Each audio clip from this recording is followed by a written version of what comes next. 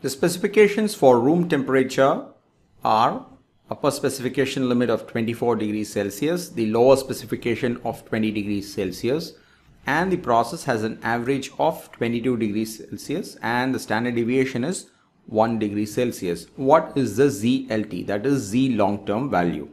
This is a very simple and straightforward question.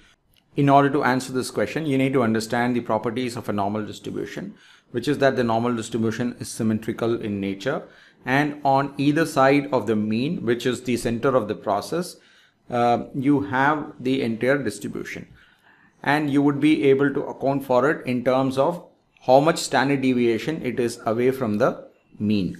And you should remember that if it is one standard deviation away from the mean, then that accounts for nearly 68.28% of the data. If it is two standard deviations, that is 95.45% of the data, and three standard deviation is 99.73% of the data. So this is something that you should already know if you want to successfully answer this question.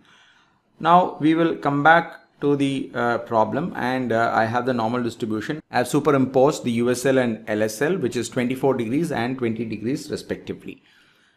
And now you would know that 22 minus 20 or 24 minus 22 is equal to 2 times of the standard deviation on either side, right? So 1 time of the standard deviation would be, for example, 23, and another standard deviation would be 24, right? So I can fit 2 standard deviations on either side of 22.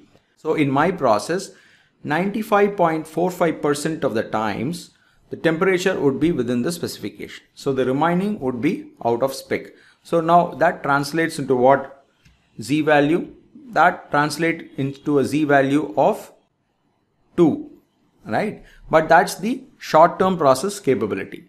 As you must already know that the long-term process capability is 1.5 units less than that of the short-term process capability. As the short-term process capability, as we just evaluated, is going to be 2. So 2 minus 1.5 would be 0.5. So that is the right answer.